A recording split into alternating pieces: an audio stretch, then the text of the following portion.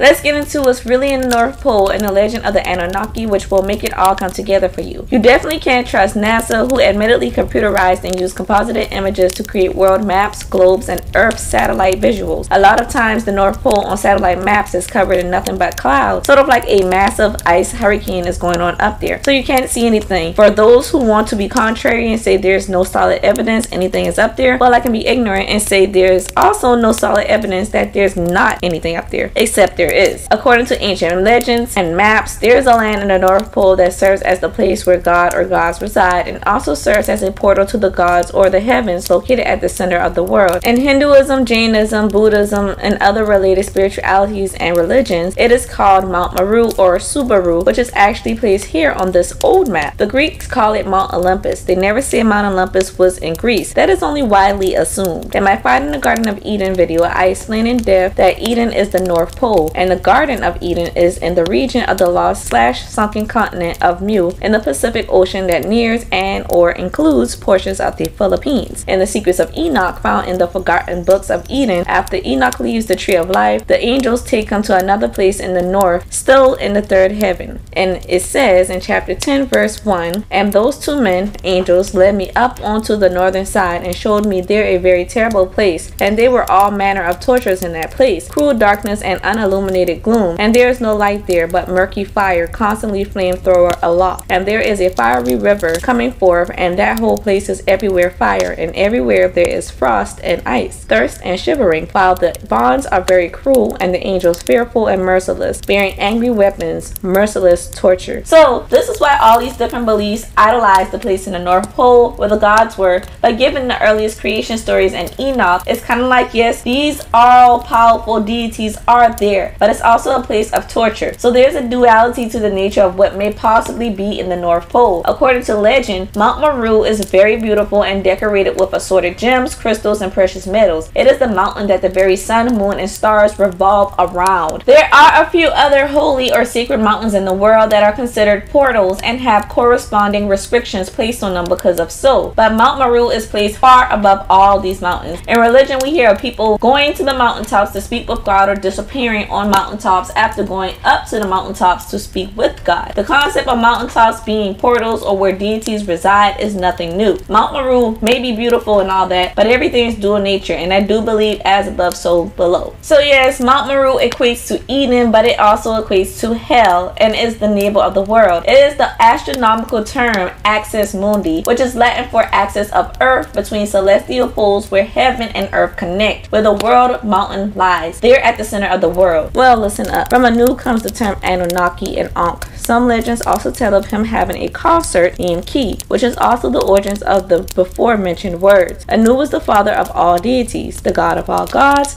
the sky father, the heavenly father. Anu's domain was the heavens. He had two main sons, Enlil and Enki. The three of them represent the first god-body triad. Both sons are reptilian archetypes, and mankind compared them both to the likes of serpents and labeled them as such. Despite them being shapeshifters, their real form was reptilian. Enlil, being the eldest, was the chief of all other deities and was the god of wind and air and weather, and he possessed the most power. For this he was called the Great Administrator, which in Sumerian means Satan, from which the word Satan derives. Enlil was called the chief god and the farmer god as he invented the mattock, a Sumerian tool for digging that he gave to mankind to build cities and tend to the land. Enlil was believed to aid in the growth of plants. Enlil's domain was land on earth, and he was in charge of all the lesser gods on it. And Enlil was actually the deity that brought forth the Great Flood, or the last ice age. Now, despite that title, Enki is the brother in history often given the bad rep, but Enki always intervened on behalf of mankind. But because Enlil was the higher deity and he and Anu were always on one accord, it seems, it was smarter for mankind to stay on the good side of Enlil. Enki was the god of civilization, wisdom, fresh water, crafts, magic, exorcism, healing, virility, fertility, art, trickery, mischief, and creation. He was known by other gods as the far-sighted one. He was a god who was sometimes depicted as a man covered with the skin of a fish, similar to a merman, whose domain was the underworld and the abyss, which is the deep waters waters or the waters beneath the ground. Contrary to the lies they tell us in grade school, lava and those other layers are not beneath Earth's surface. Not how they depict it anyways, but water is. They found this out after digging 7 miles into the Earth's surface. And also, even Genesis says the Earth used to be water from underground until the flood came, and now we have a rain and a whole water cycle that's different. And the hollow Earth map also displays this evidence. The flood actually occurred by the waters being stripped from the planet Mars and thrashed at Earth. So now we have the water cycle to balance out how much loose water is on the planet at any given time, because this extra water is too much water for our planet when comparing it to how there was less water before and more land prior to the flood. And now the Earth is 71% water. Scientists actually say that Mars once looked like Earth, while ancient legends around the world talk of how Mars was stripped of her atmosphere and waters and it was thrusted at Earth by the great serpent, who was most likely Enlil. But in Sumerian texts, Enki was actually a master geneticist, creating humans to be however Enlil saw fit. That is, until he didn't, and created them to be independent of Enlil, because Enlil only cared for mankind in a master servant type of way, and our only purpose to him was servitude, enslavement of the sort. Enlil had us originally created to be sort of like zombies, to be honest. Now in the Apocrypha of John, it actually tells the names of the angels / extraterrestrials that Enki assigned to each and every part of the body. These are the technicians responsible for the functionalities and engineering of all of our body parts. What's funny about the Garden of Eden story is that it was originally called the Paradise of Eden. Paradise didn't mean garden until the Hellenistic period, which was 300 plus years before Christ. It originally and in Sumerian meant an enclosure for animals. The name Adam actually originally meant animal. Not saying he was an animal as we see them today, but in the sense that mankind's original purpose was to be servants, in the same way every animal has a niche or a role in their environment that is vital to sustaining that environment. The gods created animals to contribute to sustaining the earth, just like mankind's sole purpose for creation and niche was to tend to the earth so that the gods did not have to. The story goes that junior dangers or Igigi were lesser gods in the sons of Enlil and his sister Ninlo, and Enlil assigned the Igigi the job of doing farm labor as well as the task of cultivating the earth, maintaining the rivers and canals. But after 40 years of doing this, these lesser divines rebelled, refusing to continue labor. Enlil was not having it and was ready to punish them all and possibly kill them all. This revolt of the Igigi, however, was not led by one of their own, but of another Anunnaki god named Gesh-2-E, who was most likely just supervising and managing the Igigi as they tended to the earth. Enlil calls on his father Anu and states his case, and then the Igigi state their case, but Enlil, being unreasonable, basically tells Anu he'll go back to the heavens with him and the rest of the Anunnaki, and states the whole matter could be resolved by making an example out of one of the Igigi by killing them. To which Anu objects, asking, can you blame them? Their work was extremely difficult, and every day we could hear their cries of pain as they labored, and we chose to ignore them. In all fairness, they have every right to complain to their ruler Enlil and approach his house. This is where Enki interjects, stating he agrees with their father Anu and proposed the idea of creating mankind to do the work instead. Ninlo, who is sometimes called Ninki and Mommy in varying texts, is also Enki's half-sister and the mother of all the gods. She is key. Ninlo says she will assist Enki, but creation is outside her jurisdiction. Basically, Enki just needs her womb, as she is also the head of all womb goddesses. She is Mother Earth. Enki, alongside Ninlo, create mankind by killing Gesh-2-E, who basically sacrificed himself for the cause. The tablets also note that the spirit of Gesh-2-E shall also enter mankind, as to not be forgotten. So here we see that some things are very spiritual and some things are scientific, yet they do coincide, as his DNA is used to help create mankind. But Gesh-2-E's spirit represents the part of mankind that is immortal even after a physical death. In Babylonian legend, Gesh-2-E's name is Kingu, the child of Abzu and Tiamat, who are two water deities with water domain. It makes sense that our origins would be water deities, as mankind is 70% water, and water is essential to us sustaining our lives. Now Gesh-2-E's flesh and blood would then be mixed with clay, and after Gesh-2-E's spirit entered the vessel, its heart beat and it was deemed alive by Ninlil. A number of great Igigi gods would spit on him, and each of their genetic identities from the saliva was then combined with the essence of mankind, thus creating genetic variation for future humans. 10 months later, the first man was birthed. The first man was named Adapa, or Abgalu,